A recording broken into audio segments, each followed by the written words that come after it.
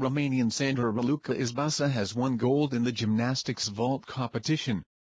She took Romania's second gold at the London Olympics with her final jump, overcoming the reigning vault world champion, Michaela Moroni, from the US.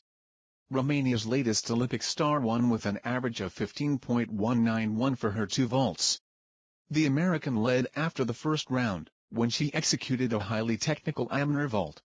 However, she failed to land her second, easier vault properly, ending up on her bottom. This gave Sandra an opening, which she took with the final vault in the competition,